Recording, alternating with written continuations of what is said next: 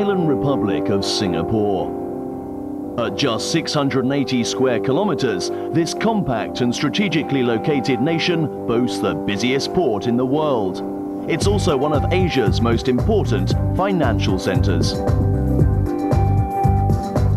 A vibrant metropolis where East meets West, Singapore offers rich contrasts in architecture and culture, from towering skyscrapers to colourful ethnic enclaves.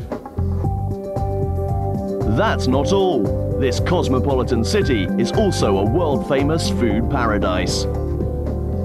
Brimming with limitless dynamism, Singapore's always teeming with exciting, unique experiences. And the very latest addition to the calendar, the Action Asia Challenge. Held previously in Hong Kong, Macau, Vietnam, Taiwan, Malaysia and the Philippines, the 6-year-old event now comes to Singapore. A grueling one-day adventure race, teams of 2 will compete in various sporting disciplines: trail running, ocean kayaking, abseiling and mountain biking. It's the first extreme adventure race ever to be held in Singapore, and the competitors will face some challenges never attempted before. All the government authorities have been so helpful in granting approval, which just is, it goes against the image of Singapore, you know, fresh, being bold, creative, and the government's been fantastic at giving us permission to abseil off Shears Bridge, to do bridge jumps off the Esplanade Bridge. I'm not going to go into detail, but I mean, just take a look at what they're doing in the race. It's incredible. Well, we're just here to have a lot of fun, and I think that's what everyone's here for. We haven't got a clue where we're going. We're looking forward to this thing off the Durian over there. Yeah, that looks fun. Yeah, serious fun coming down that. That was worth the entrance fee on its own. Today, 300 international participants will travel almost 60 kilometers. The first team's expected to finish in less than 5 hours.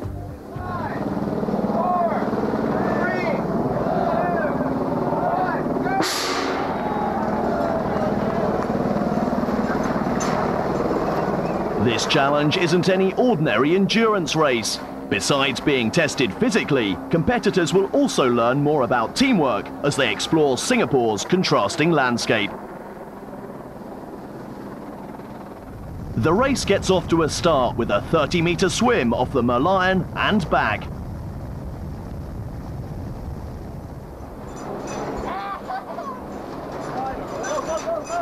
Among the athletes is Team Kampong Boys, comprised of local TV celebrities Tay Ping Hui and Jeff Wong. This is Tay's 3rd Action Asia Challenge. When you're doing it, you know, you actually curse and swear and you're wondering why you're doing it, but after completing the course and everything, you just want to do it again. The sense of achievement when you finish it is really good. So I think I speak for all the competitors, and it's addictive lah. It's a little addictive, so we keep coming back. Barely a few minutes into the race, the shock factor kicks in.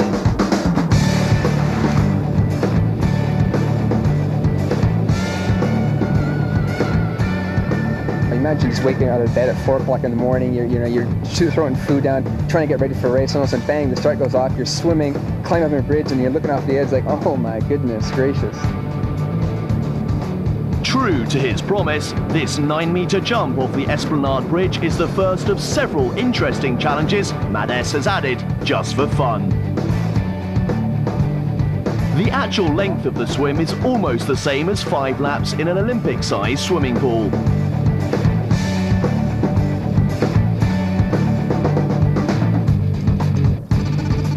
At the end of this leg, competitors will pick up their bikes to get to the next part of the course: road biking. This 4-kilometer section will take an average biker less than half an hour. Along the way, teams will pass through the city's financial district before reaching Sentosa, an island resort south of Singapore. Boasting immaculate sun-drenched beaches, Sentosa, which means the Isle of Peace and Tranquility, is an idyllic weekend getaway for many local Singaporeans, as well as a famous tourist location. Going up to Sentosa was a brilliant idea because even though it's the 4th time I'm racing here, I've never been to Sentosa, so I feel like every time I come here I see a different part of the city, which just makes it more exciting. Today, the athletes capture a glimpse of the various attractions on the island. But the tour wouldn't be complete without a trip to the golden beaches of Sentosa.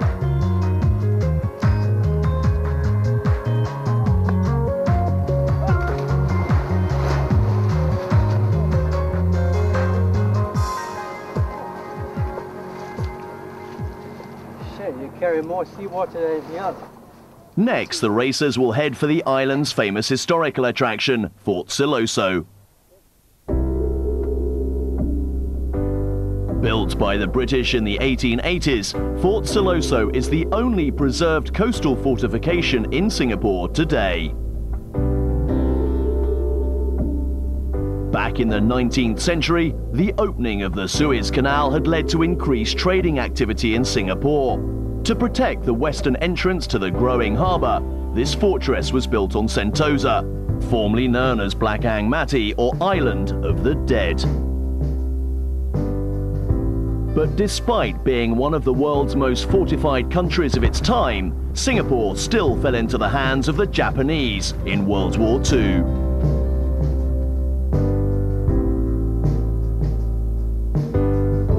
From March 1942 to September 1945, the coastal fortress witnessed its darkest reign when the Japanese turned it into a concentration camp for prisoners of war.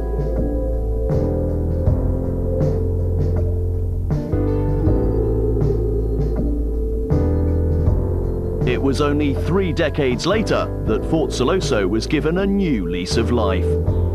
For many war veterans and their families, the fort serves as a poignant reminder of the Japanese occupation and Singapore's colonial past. Doubling up as a gun museum, Fort Siloso also boasts a magnificent display of artillery, a sight to behold as the competitors make their way through the area. The humidity's now getting more intense, and the athletes need a way to cool down fast.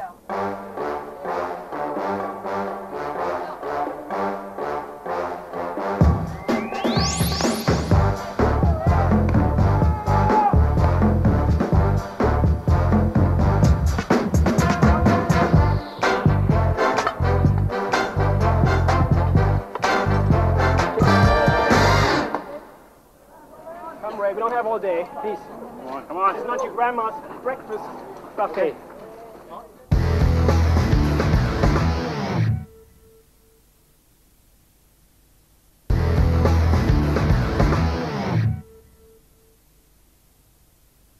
With the bridge jump behind them, the teams commence a 15-kilometre road biking section that will end at Rifle Range Road.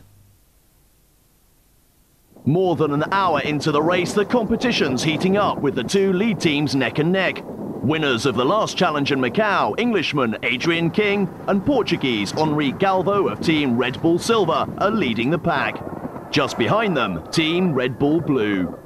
Danny and Pedro are very, very fast, and quite often you can actually see them, okay? And mile after mile, hour after hour, you can still see each other, and quite often you swap. Along the way, however, Team Red Bull Blue suffers a flat tyre. Portuguese Pedro Ribeiro and his teammate from Britain, Daniel Brown, are now losing time and distance. We were, at the first half of the race, we were all together, and until my teammate Daniel crashed and had a flat tire, and we lost contact with the leaders. So it took us definitely some minutes to repair it, and then it was catching up the whole time.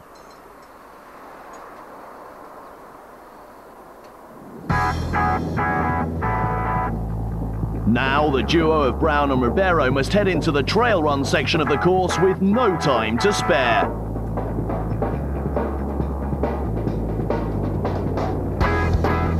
Close behind, Team China Jump tries to catch up. New Zealander Greg Shand and Australian Cameron Richards know they can't be too far behind the lead teams.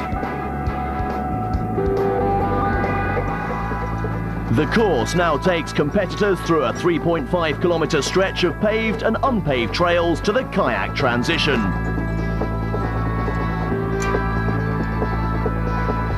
The biking leg can induce serious muscle strains for many racers not used to the intensity. Teamwork is crucial in this race. Teammates not only physically help each other, but also boost morale and motivation. Still going strong and in high spirits, Thailand's Equinox Extreme.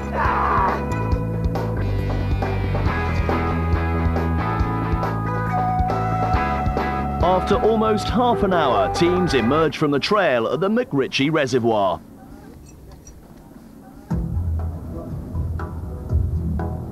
Today, over 100 hectares of primary forest still flourish in this area. Rubber trees, remnants of the plantations back in the 19th century, can still be seen along the fringes of McRitchie.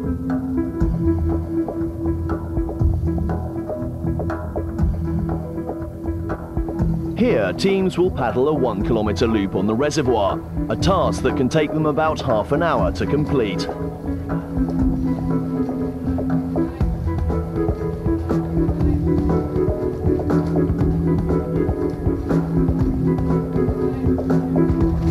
Can't feel my legs.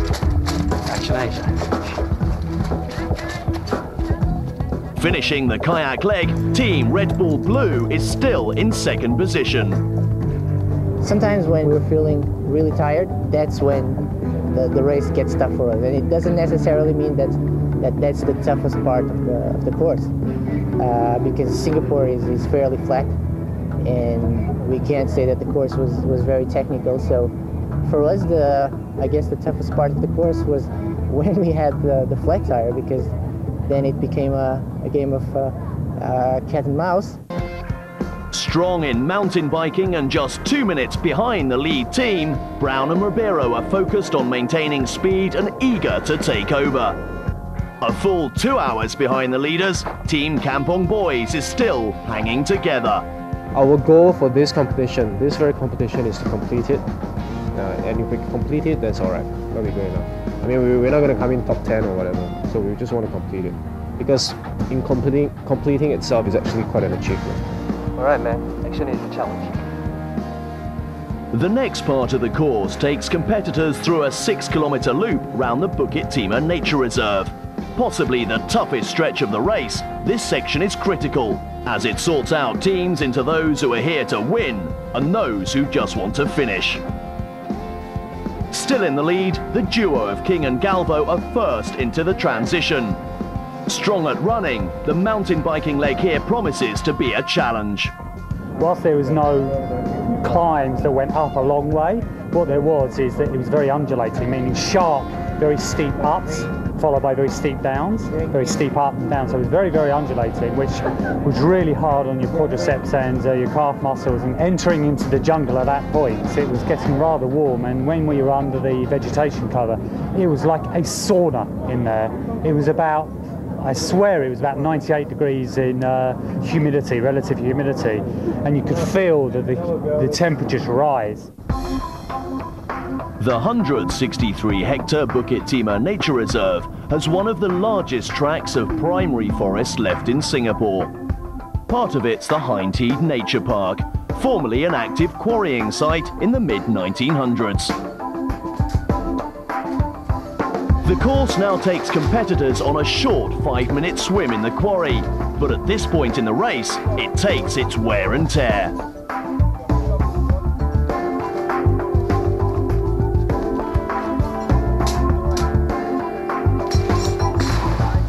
Here, racers will be testing their mental endurance as well as physical stamina.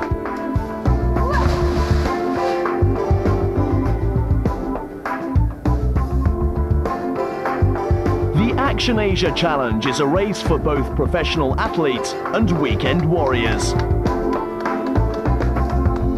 Although exceptional fitness is essential for a race like this, competitors are also finding out how much it takes to make it.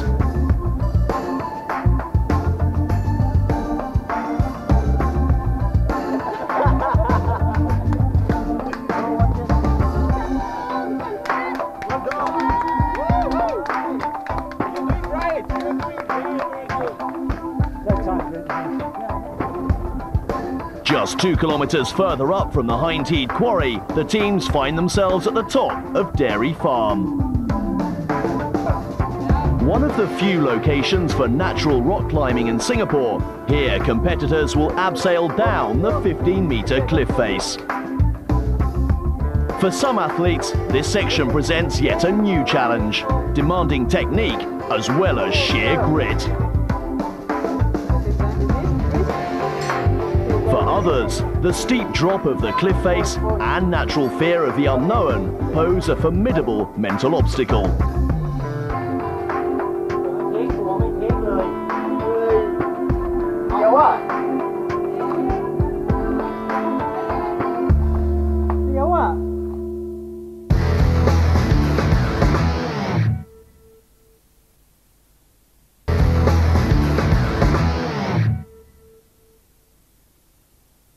More than 3 hours into the race, the first teams will have completed the abseil and a 1-kilometre trail run before once again getting on their bikes. From here, it's a 3-kilometre ride out of the nature reserve, followed by a 12-kilometre stretch back to the esplanade. With the two lead teams barely seconds apart, the competition's now peaking to a dramatic finish. Having won the last Action Asia Challenge in Macau, King and Galvo are looking to win it again. But as they'll discover, in adventure racing, nothing ever goes to plan. About 10 kilometres from the end, I fell off my bike on the road, which was, I think, the first time I've ever done that. It wasn't on the trail, it was on the road. My front wheel touched my race partner's back wheel and I just went over the handlebars. The moment we lost the position was tough because we were right with Pedro's and Adrian had that fall. And that was the toughest in terms psychologically. You just lost the moment and that's it.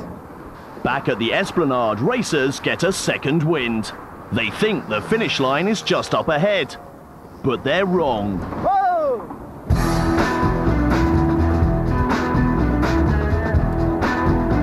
Race director Maddes springs yet another surprise, a feat that has never been attempted before in Singapore.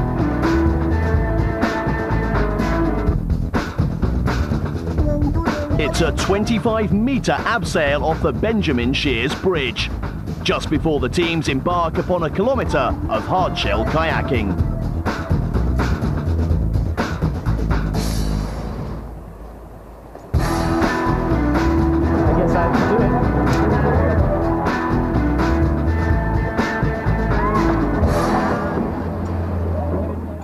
Now on the final stretch of the race, Brown and Ribeiro are first to arrive at the Tyrolean Traverse.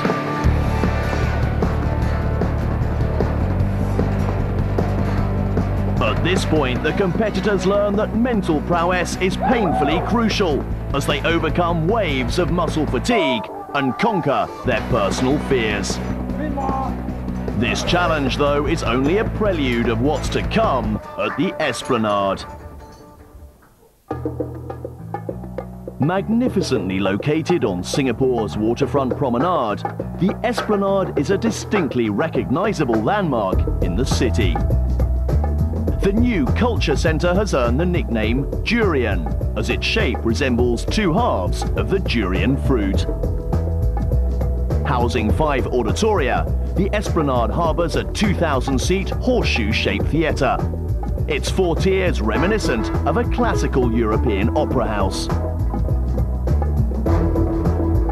With the use of state-of-the-art technology, every performance here is a multi-sensory feast.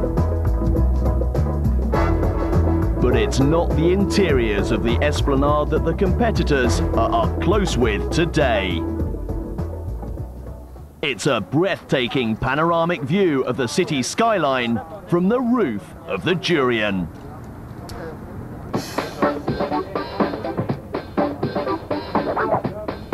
Here, race director Maddes chalks up another first with this zip line down the Esplanade. Bounce on the roof, right? Just walk on the roof lightly. It's a feat of daredevilry, not for the faint-hearted.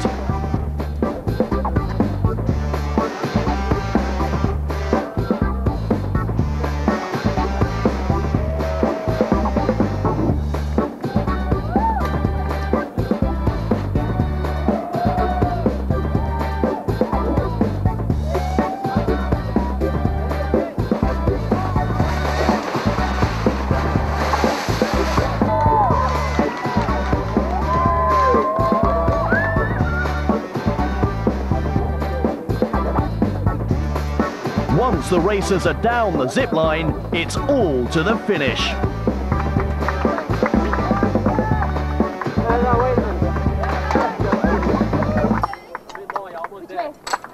Well done, mate. 4 hours, 40 minutes after the start of the race, Brown and Ribeiro are first to complete the course. Second place throughout most of the race, they've won Singapore's first Action Asia Challenge. Wonderful to be at the finish. We're both knackered, but the race went very well for us. I think that team dynamics was the key point today, because we had a flat tire, and to catch up to the front it was hard work, but we managed, and here we are. Just 4 minutes behind are King and Galvo. Second to cross the finish, it's a bittersweet ending for the duo pegged to win first place throughout the race. It was a very, very tight race, and about an hour from the end, on the bike, I flipped over and slipped, and we lost 200 meters, and we couldn't make it up. So that's adventure racing for you. Finishing almost 22 minutes later is Team Blue Trek, winners of the mixed team category. At 7 hours 2 minutes, Team Virgins are the first women's team to finish. As the athletes stream in, it's clear that this challenge hasn't been solely about winning. For many, just finishing the race has been a personal triumph. Especially so for Team Kampung Boys, who crosses the line 7.5 hours after the start, the only celebrity team to finish the race. I'm very happy that we completed the course, because it was quite tough, and it's Singapore, so it's special for me, and it was all in good spirit, and it was tough. So I think this goes to show that Singapore, if we really want to find the location, there are locations where we can kill people. It's great, I love it, all of it. As Singapore's first Action Asia Challenge draws to a close, there's a hint of things to come for the next in Hong Kong. The speed of this race was much faster, because there's 59 kilometers versus an average 35 kilometer course in Hong Kong. So Hong Kong, you're doing a much more smaller course because there's many more mountains. I think in general, look forward to a hilly course in Hong Kong.